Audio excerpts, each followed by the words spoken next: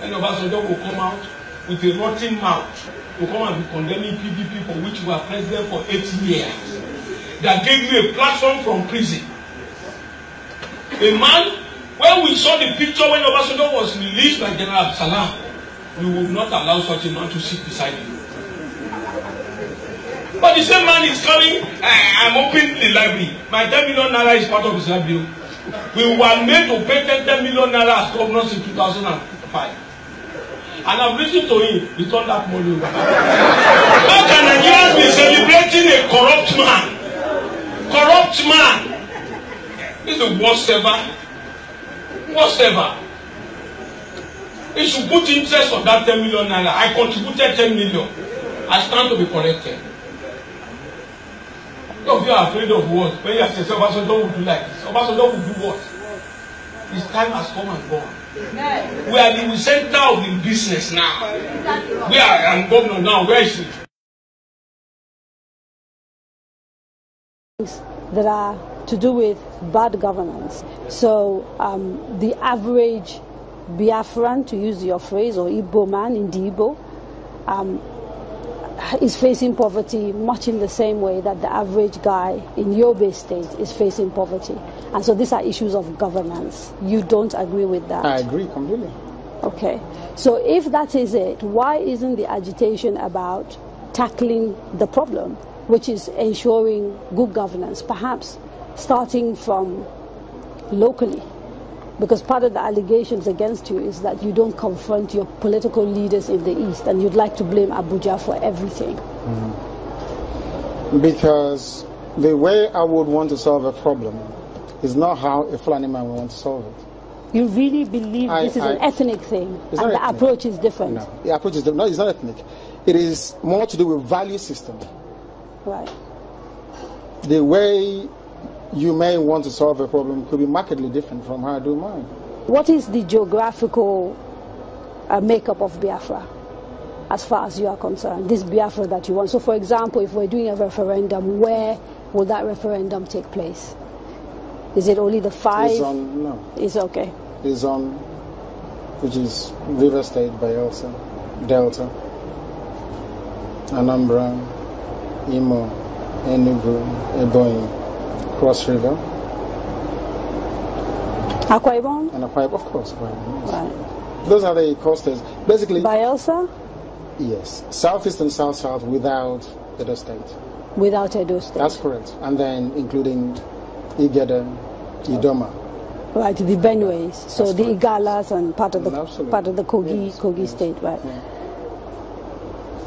Nyosom Wike, the governor of Anambra, sorry, the governor of River State, made a statement, I think it was yesterday or the day before yesterday, and said, you know, you should not be including River State. It's for the people of River State to decide, not him. I can't decide for Biafrans. They have to go and vote and convince the whole world that they want Biafra. It's not for instance, it's only one man, one vote. What if they're not even willing to take part in the referendum? Because I've had people from the South-South, for example, from Bayelsa. I've had people from Cross River. I think there's a famous actress, Kate Henshaw, for example, wrote a long piece about why people of the South-South don't want to be dragged into a place called Biafra. You're saying, regardless of what they say, you want a referendum in those parts? Because I know the majority of the people want a referendum. I was in Iguacha yesterday. How do you know? I was there yesterday. I was in Iguacha yesterday. You call Port Harcourt. I was there yesterday. I should have been there to see what happened. Now, they were delighted to see me. I'm sure you know that. It's all over the place. They're very happy to see me. I bet Kate Henshaw wouldn't get such reception. Where she to go to? She's a big, popular Nollywood actress. I wouldn't necessarily. I'm telling you, if I go to her village, people will turn out to see me more than turn out to see her.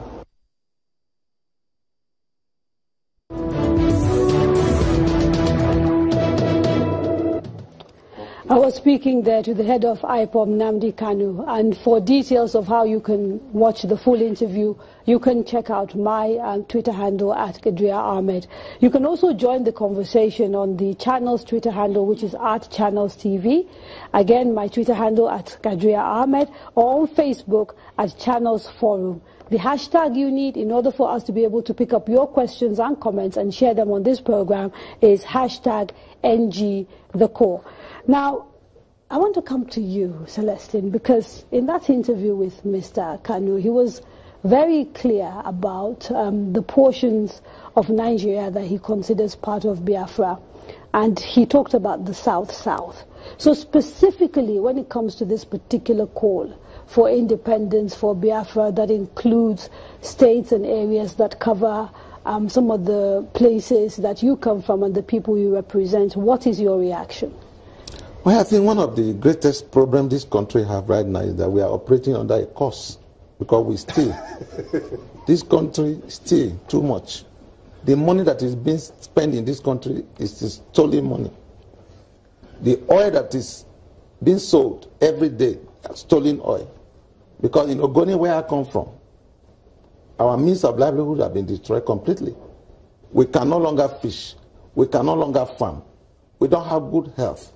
People can no longer go to school. Just tell me the offense that cancer were committed. That. Just give me a fair share of what you are taking from my land. And the man was just marching to the gallows and killed. 96 oil wells in Ogoni, 5 oil fields, nothing to show for it. Every weekend is burial. Then, now, coming to Monday, the man is crying that the Igbos are being marginalized, that they are beginning to enforce them, and he want to come and steal my state.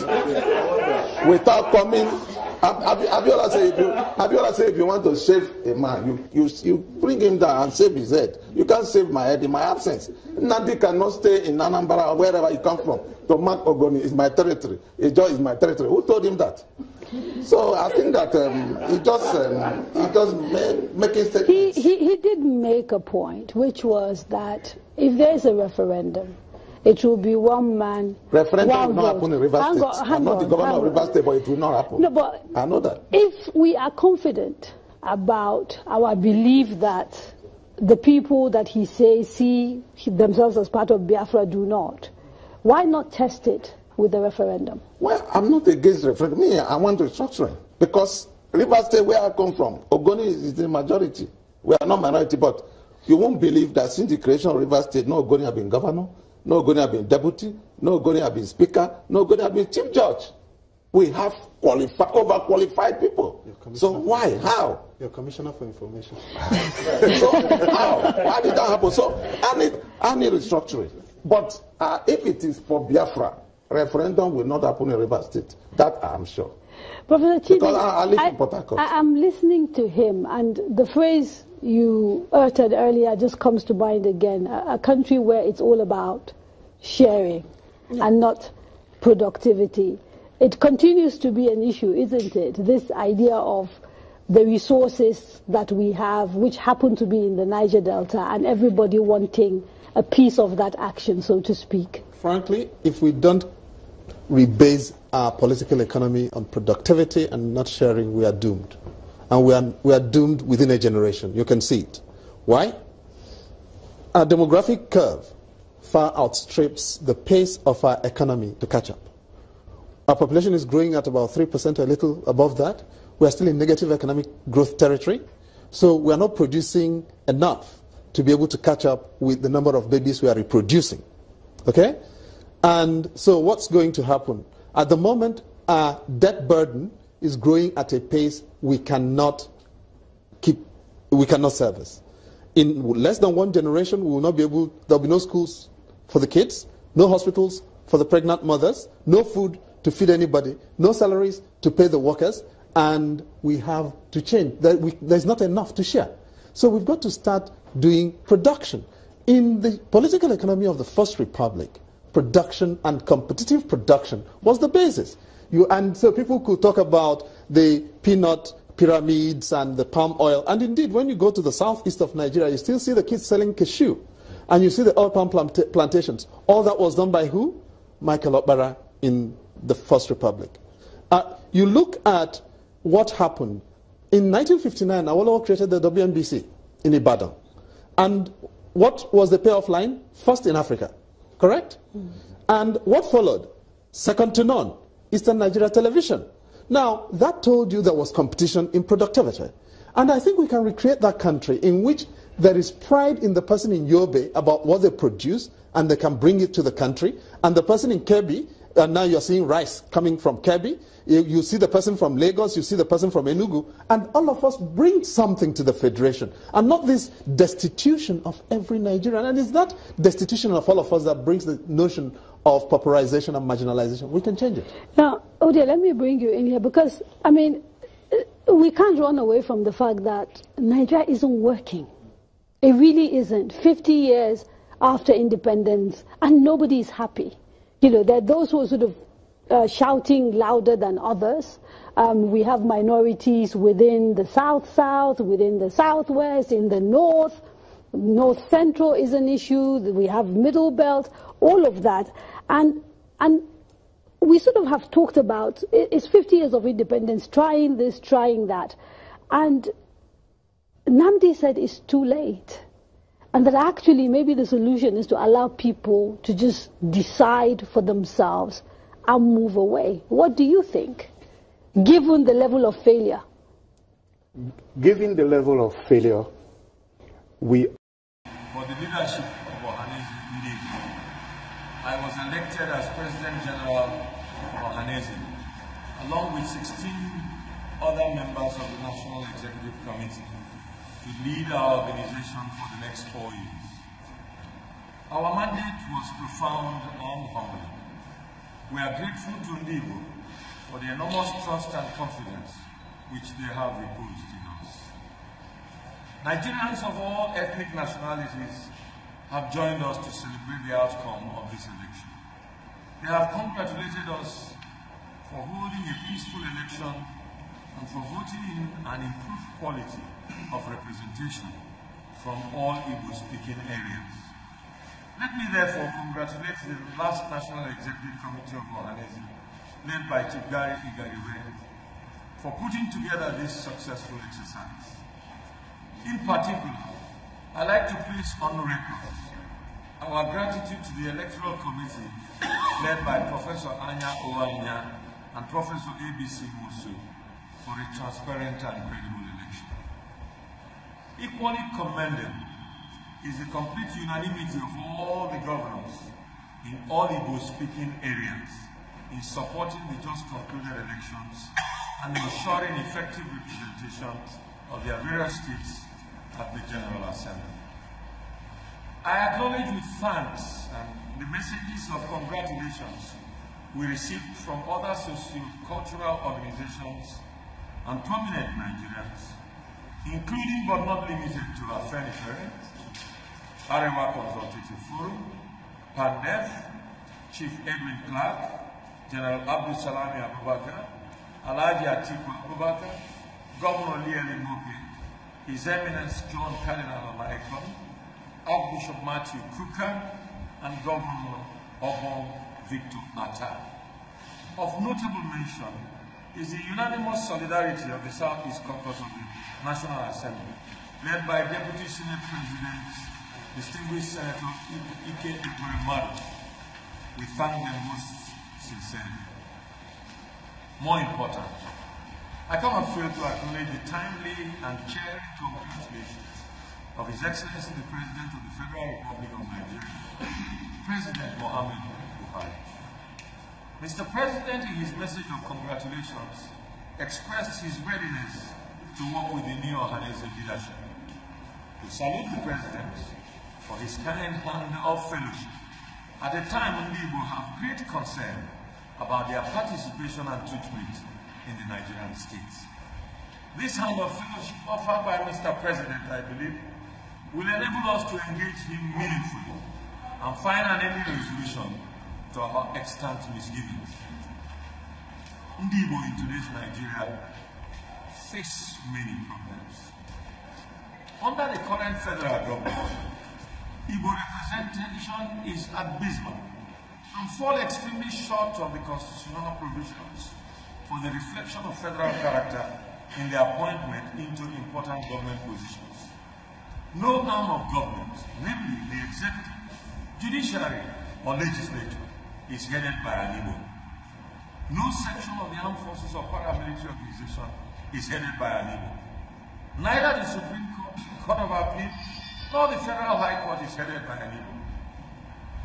We know the history of this country when a lieutenant colonel was appointed to the position of Chief of General Staff over and above his superiors just to ensure ethnic balance. We know when a Minister of Justice and Attorney General of the Federation was appointed Chief Justice of Nigeria just to ensure ethnic balance. We know when a former military head of state was drafted to run for president just to douse ethnic tensions. What is very perturbing is the public declaration of Mr. President that his appointments must favor the states that voted overwhelmingly for him and those he trusts, even against the provisions of our Constitution relating to federal character.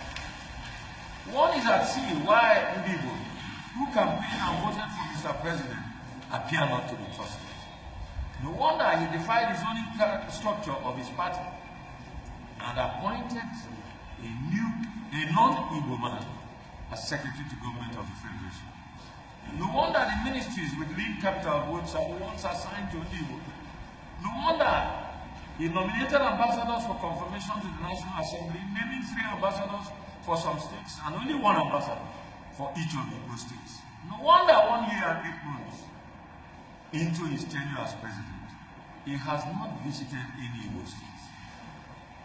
While we bemoan this patently discriminatory treatment of Igbo in appointment into political positions, addressing of capital projects is perhaps more pathetic.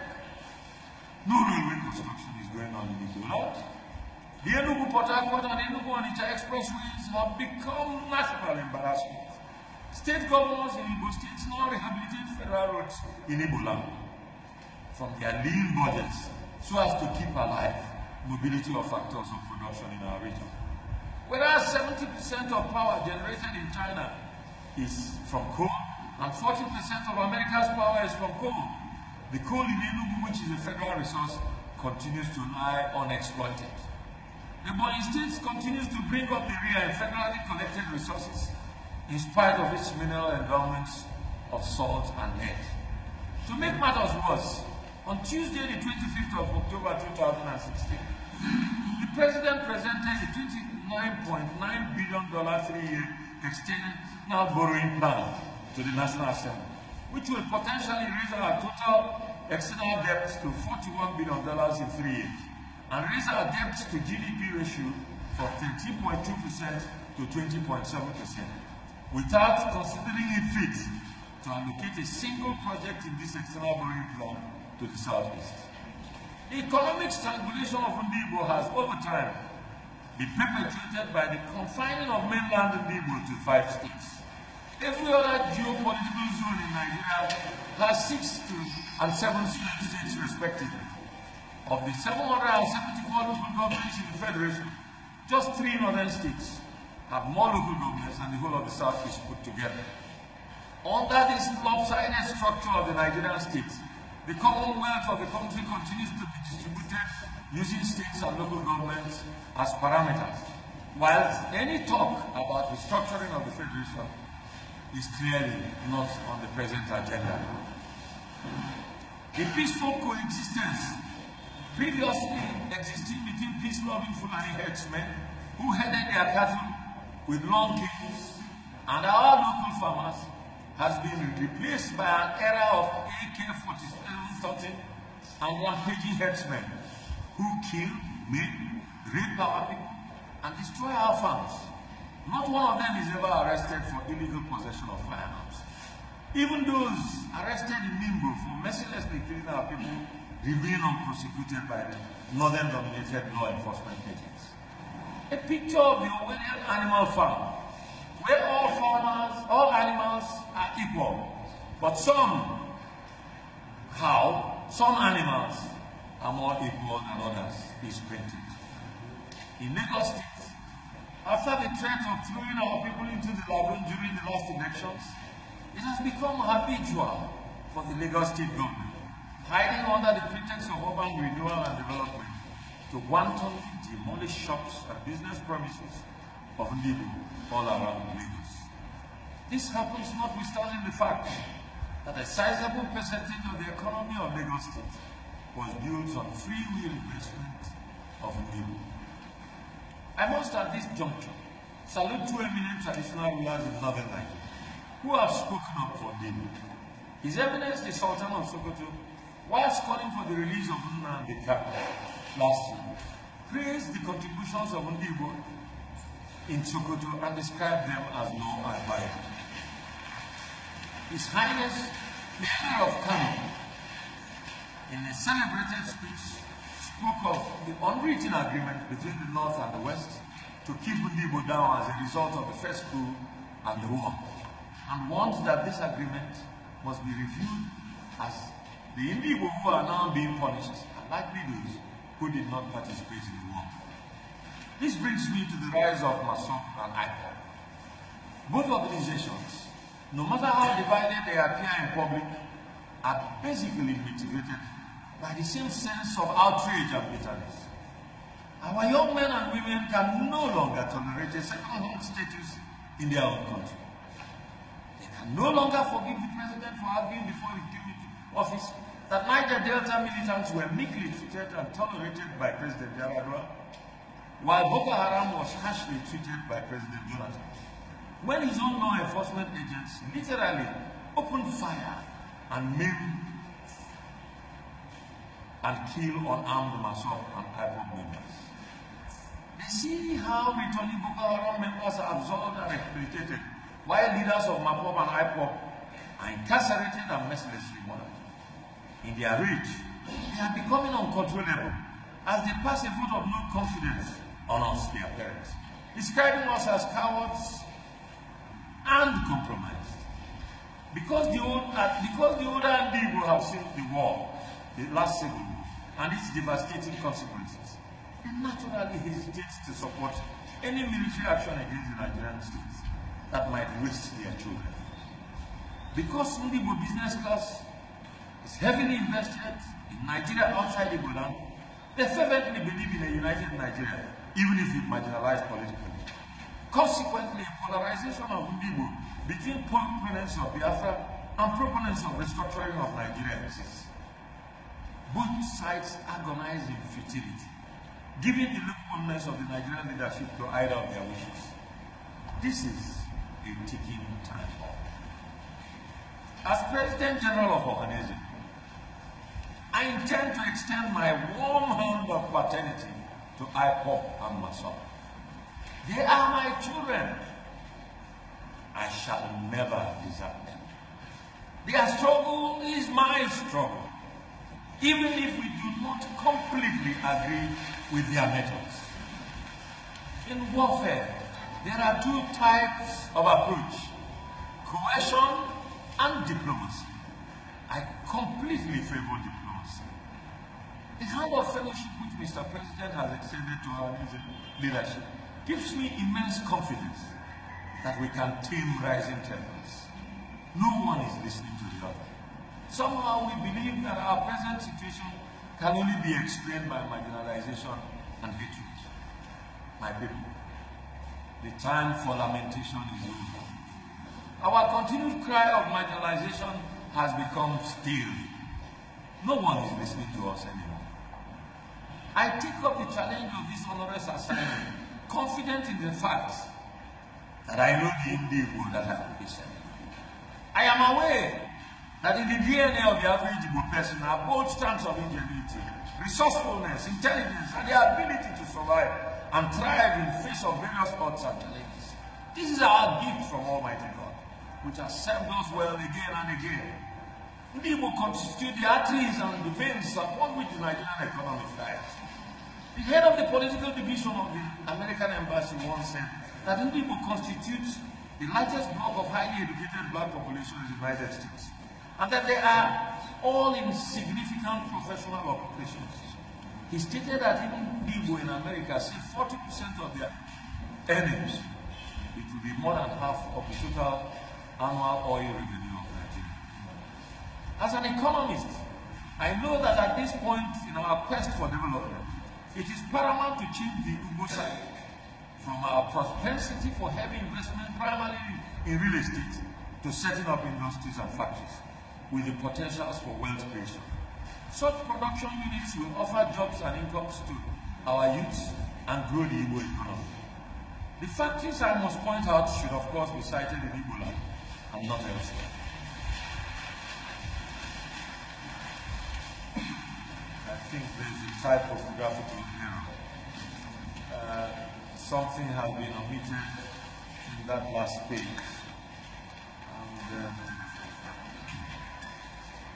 And I hope that science, as we have done it before. We built a factory in Nigeria, Niger Sem in Calago. The second brewery in Nigeria, the Golden Guinness Brewery in Umuahia. The first building material industry in Nigeria, Tunners, asbestos, and iron and steel parts in MNA. The Port Harcourt Michelin tires, and legally the first indigenous university in Nigeria, the University of Nigeria. During this time, the World Bank recognized southeastern Nigeria as the fastest growing economy in Africa. We can do it again. As you go away from this inaugural meeting of Ohanese National Executive Committee, I want Igbo to go with the confidence that you have inaugurated the beginning of a new era for Ohanese. A new era of transparency and accountability. An era for the repatriation of Igbo capital for the building of a new economic infrastructure for us. An era of sustained and active fight for the restructuring of our federation. An era of a strong and all-evolving Ohanese. On my part as President General, I promise that I shall stand up for you. I will fight for you. I am ready to sacrifice for you, and if necessary, die. I pray for your support. I ask for your prayers. May the Almighty God help us. Thank you for your kind attention.